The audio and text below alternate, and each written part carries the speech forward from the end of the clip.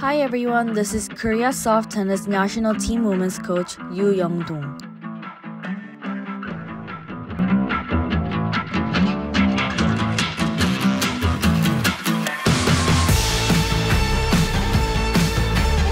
Men's Coach Seo Gyu-jae.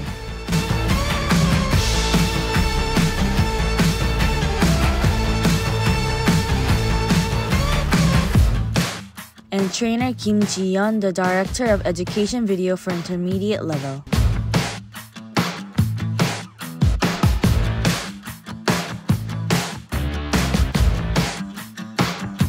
This video is made and supported by Ministry Culture, Sports and Tourism of Republic of Korea, Korea Sports Promotion Foundation, and Korea Sport and Olympic Committee for the soft tennis intermediate level in the world. This video has a total of 2 big themes.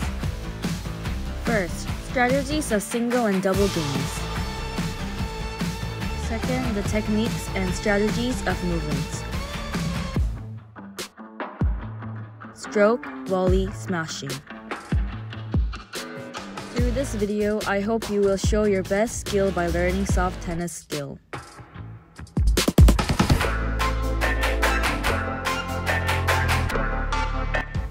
The first skill is stroke. Please pay attention to the skill because your partner's active area will be expanded through good strokes during the game and you can use various attacks. Then I will tell you about a useful stroke strategy that can be used by the back player during the game. To increase the power of the ball in the forehand stroke, hold the stance wide, move the weight from right foot to left foot, and hit the ball with the force of turning the waist while using a snap when the racket side hits the ball.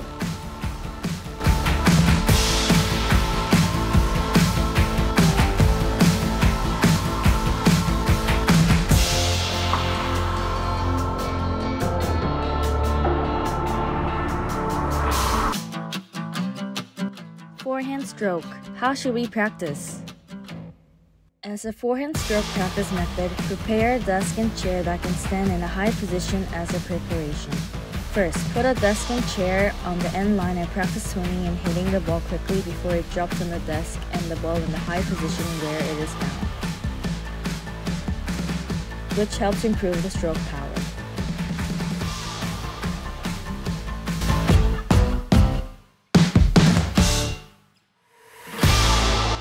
First, if the ball comes short, you attack net player.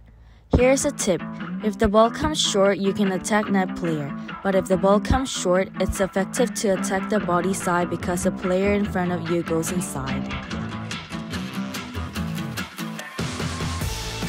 Second, if the ball comes long, it can also be a strategy to cause an opponent's mistake through persistent rallies using lobs, or drive shorts rather than aggressively running the game.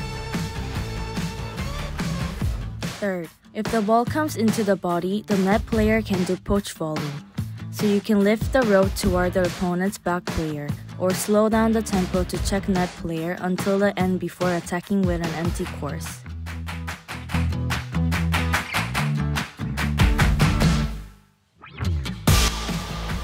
First, during the game, most of the back players identify the position of the net player and hit the ball or run the game through a brain fight with the net player. So they rarely hit the stroke just by looking at the position of the opponent's back player.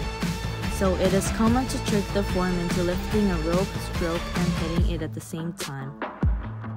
Second, if the opponent's back player handles the short ball and enters the net player position, the drive shot can be placed below the back player's foot, or hitting the back player's body or cheating his form to lift the rope can be a strategy.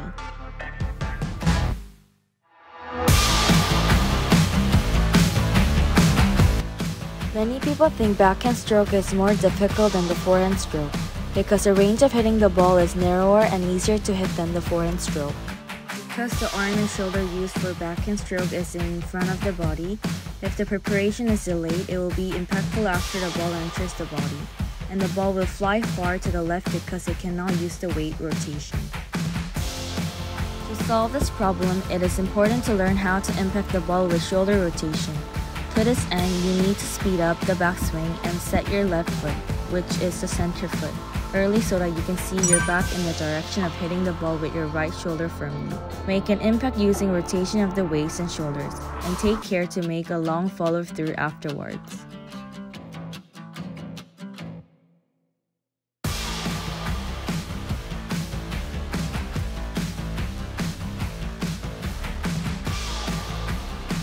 The backhand stroke practice is to use your power to stretch a one-bound ball thrown by hand. This practice is a weak ball, but it's a good practice to improve swing speed and improve ball control.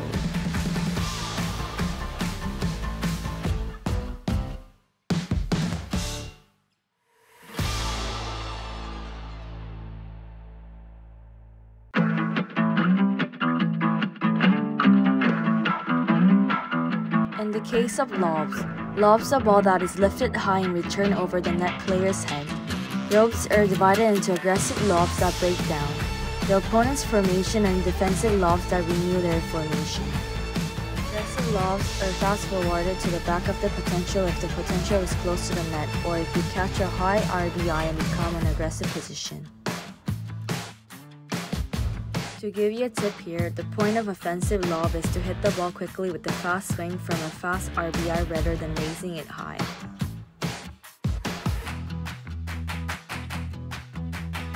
If defensive lobs are required, hold them high towards the back or center when the partner or himself is disturbed during the game.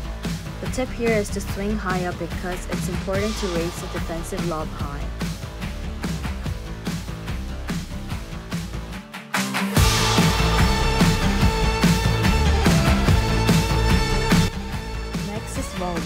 Volley is an effective potential tactic based on the height of the ball during the game, and there are three main techniques: low volley, medium volley, and high volley, depending on the height of the ball. Volley is a technology that requires quick response and prediction of the opponent's batting course. If you improve your skills, you will be able to defend strongly against the opponent's attack, and you can mentally overpower the opponents with your own attack, so please listen carefully.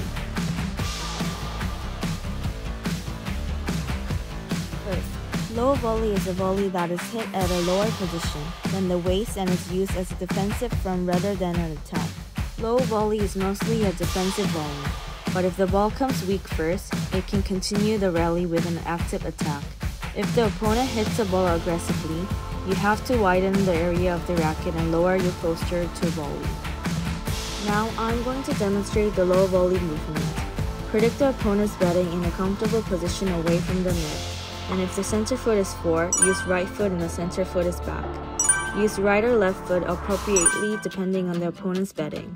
Gently bend the right knee or the left knee close to sides, make a small take back, and make an impact with a soft touch.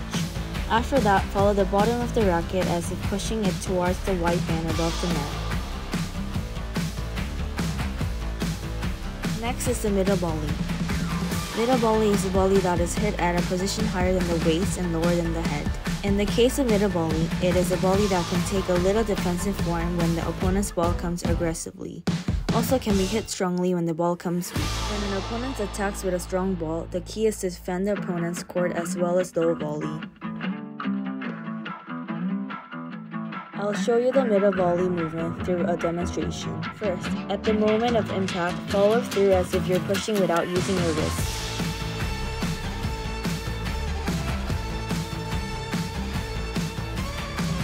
Third, place a weak ball in front of the net and follow through as if pushing it away. Fourth, don't push the strong ball away at the moment of impact. Hold it and cut it. Lastly, high volley. High volley is a volley that is higher than the head and hits from the position away from the body. High volley is lower than smashing, but it is an effective technique that can make points aggressively. In the case of high volley, it might be an easy ball, but it is most important to make a habit of watching the ball until the end, because if you hit the ball without looking at it until the end, you make a lot of mistakes. Then I'll show you through a demonstration of the high volley movement. If it is determined to be high volley, set the center foot from the high heel and pull the racket to a high position. Using the elasticity of the knee, stretch your body at the moment of impact, and the higher the RBI, the more you catch the ball in front of you, and maintain the racket surface. Don't swing the racket like a smash, but keep the racket side until it has an impact. Don't pull the racket from the bottom, but put it on your shoulder from the beginning and pull it straight up from above your body.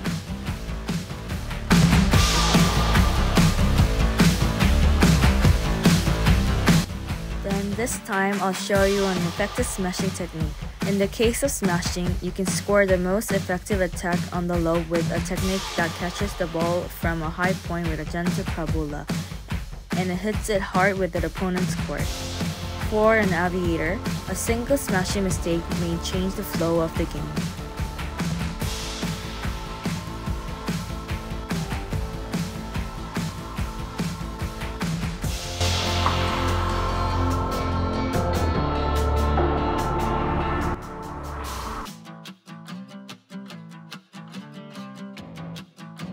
Semi-Western grip is preferable for preparation. In the second position, the waiting position and the waiting position are almost the same as belly. The feet are about shoulder width and the knees are bent and waiting. Hold the racket lightly with your left hand and squeeze it in front of your chest. The upper body retracts by slightly slanting the head and changing it into semi-Western grip, with the left shoulder slightly lower than the right shoulder. Retreat to the hitting point, set the center foot, put your weight on your right foot, and wait with your upper body tilted back. At this time, lift the racket above the right shoulder and bend right elbow. Lift the racket over your head. Simultaneously move your weight to your left foot and tilt your upper body forward with the forward swing. In the case of impact, when hitting the ball, take it in the front of the body. Stretch the impact instantaneous body. Stretch the right elbow upward, and twist the shoulder and waist from right to left. The ideal body condition during the impact should be a straight line between the right hand swinging the racket and the left foot. If you don't tilt your head a little to the left, you won't get a straight line, so be careful.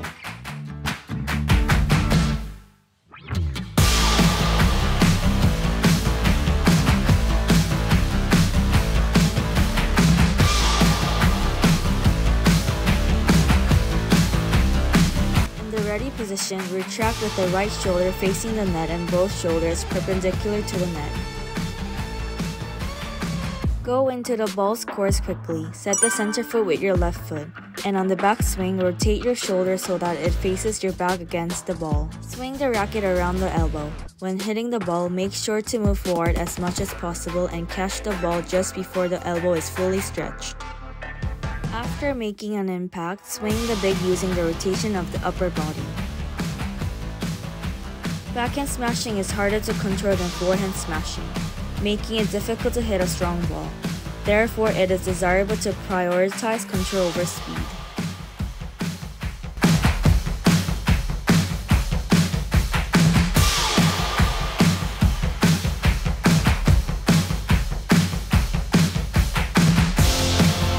The most important part of the jump smashing is the step.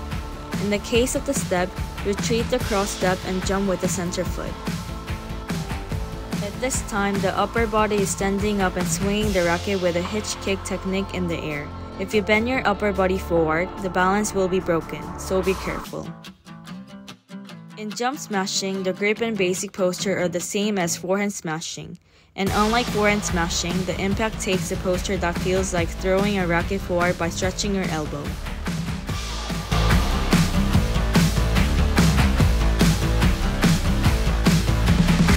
Next is service. In the case of service during the game, the service strategy and action according to the preparation action of the opponent receiver must be used. You can earn points with effective service, so please watch carefully. The first service basically puts a lot toward the other person's body so that they don't get attacked by the other person, because it is a good course to use a strategy with my partner. There are also cases where your leading points are putting services on the side to distract the opponent. This is because when the opponent is preparing for the expected attack direction, he can score by using a counter-attack service. To give you a tip, you need to understand the other person's movements before putting in the service to use effective services. Depending on the court, the strategy of putting in the service is different, but in the case of clay court, we put in a lot of flat services. But in the case of chemical court, we put in a lot of cutting serve because there are many changes in the ball and the bounce is low due to the nature of the ball. So cutting serve is generally preferred. As there are many changes in the ball in the strategy of cutting serve, the receiver is most likely to score through a fast dash toward the net while putting in a cutting serve because it is a form of defense rather than attack. Hold on, let's learn about flat service and cutting service.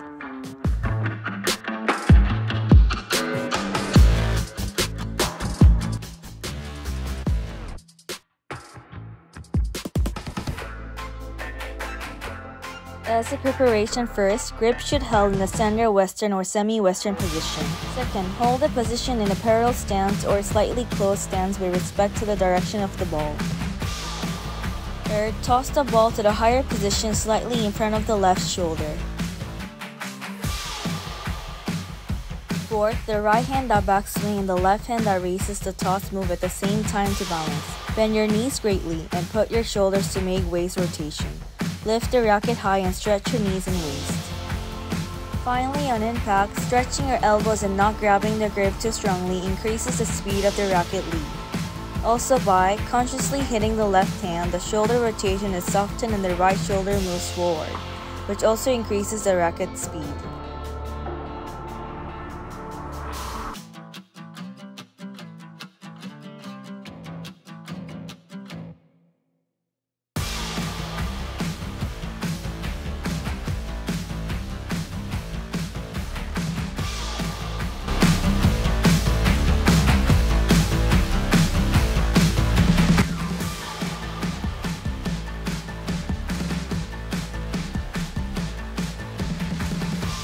As a preparation, first, grip the racket shorter than usual with an Eastern grip for more secure undercut service. Second, take an opponent's stance and bend your knees sufficiently. Third, toss an impact. Backswing from a low position until the wrist is at the height of the shoulder, and toss the ball slightly above the knee. The racket swings vertically, as if hitting it from atop of the bottom. Make sure your knees are not fully stretched. Your weight moves from your right foot to your left foot, and your racket swings to your left shoulder. At this time, don't put too much pressure on the grip and pay attention to using the racket surface thinly.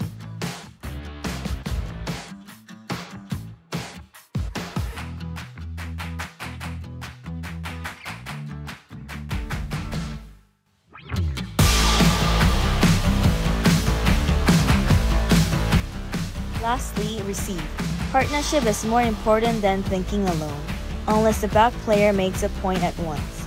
It is effective to use the promise play with your partner when the second serve comes in.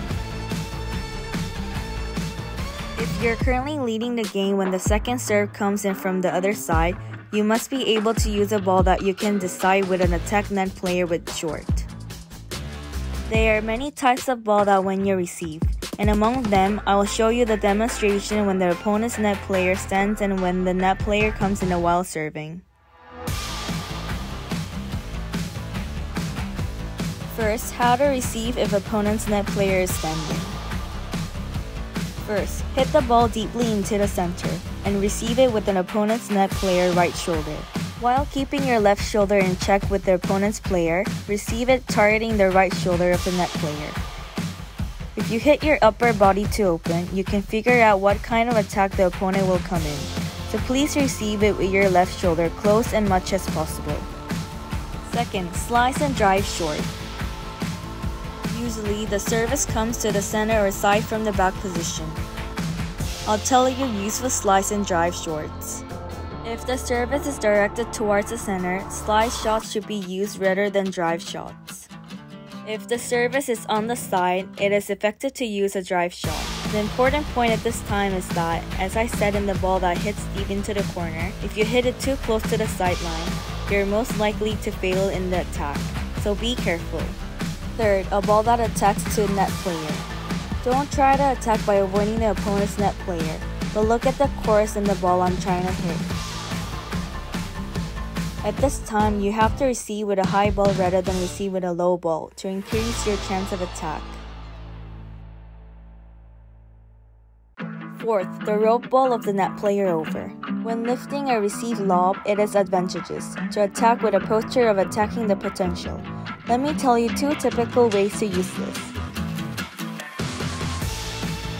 If you allow the ball to be quickly passed over the opponent's player head, the opponent's back player has no choice but to send the ball defensively high. So if you take advantage of this opportunity, you can even connect to smashing. In the next attack, if you give the other team a receive or poach volley, it is more likely to attack with the poach volley in the next attack, only when the opponent uses a certain rob rather than to send a ball quickly. Next, I'll tell you the reception of the net player. For net player, receiving is very important because it can be connected to the points. And I'll tell you how to score effectively.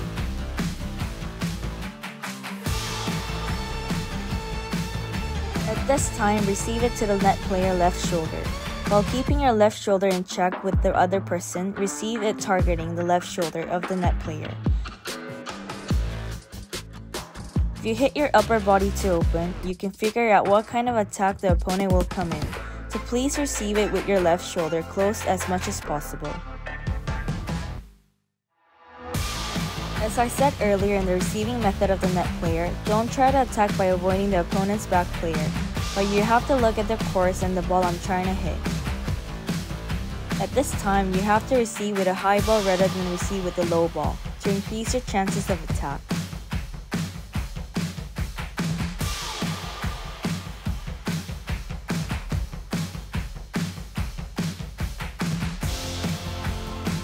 To give you another tip, you want to score more clearly, then using slide shot can be the way.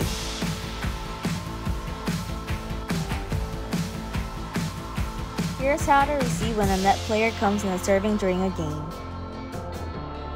The most commonly used receive action is receive aimed at the front or the side of the opponent. When you receive, make it difficult for the opponent to hit by sending the ball to the opponent's side with the shoulders covered as much as possible when giving a receive. In addition, this method can be chosen according to the points, but if you're losing. If you're winning, a receiver aim at the front of the opponent that can attack more carefully, you can boldly use a receiver aim at the side of the opponents. It is the most important part when hitting a short receive short toward the back player.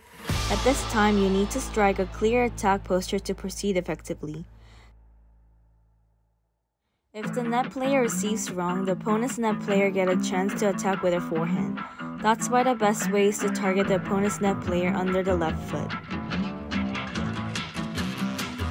To give you a tip, if you have to match your words with your partner in advance so that the back player can score the ball that comes up to the defense without missing the opportunity.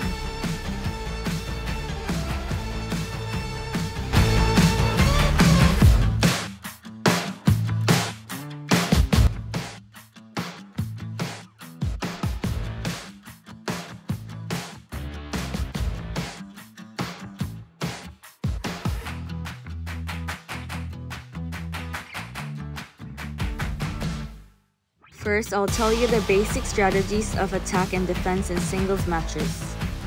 In the singles, there are various strategies for offense and defense. In this session, I'm going to tell you about the most basic fasting strategies. During the rally with the opponent, if the ball comes to the forehand after attacking the opponent's backhand about 2 or 3 times, there are 2 strategies to catch the opponent off guard using a sideline or the shot.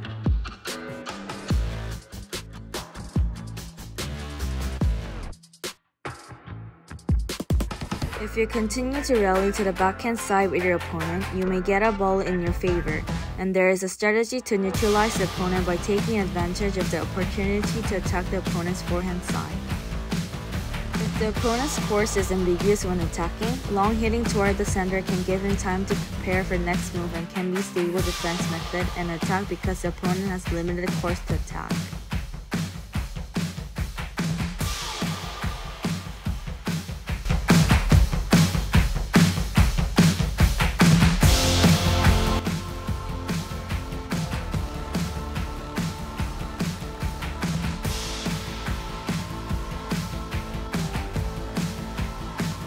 First, I'll tell you the basic strategy for the doubles. As we learned earlier, it is no exaggeration to say that service and reception control the short circuit of victory or defeat when playing doubles. So I'll tell you the most basic strategies used when performing service and receiving during doubles. In the service of putting at the back position, the first phase is the strategy of putting the service under the left foot of the opponent's back player, and my partner doing poach volley. As we learned in the service movement earlier, it is the most commonly used strategy in doubles, because the direction of the opponent's attack is limited if the service is placed under the left foot of the opponent's back player. In the case of services that are put in the net player position, there is a strategy to target the empty space on the left side of the opponent's net player, because the net player who receives the service first and then receives it in front of me. When our team's back player sends the ball to the opponent's back player after the opponent's back player puts in the service, our team's net player plays poach volley. The strategy is to make our team's net player smashes the ball served by the opponent's back player behind the opponent's net player, so that the net player can send the ball back to the lob.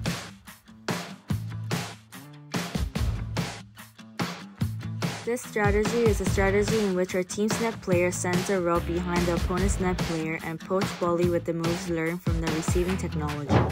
So far, we've learned the basic game method of soft tennis for intermediate players and the detailed movements used in the game. Through the video, I hope you can perform well by applying effective game management and skill in practice. I'm Kim Ji-yeon, the National Soft Tennis Trainer. Thank you.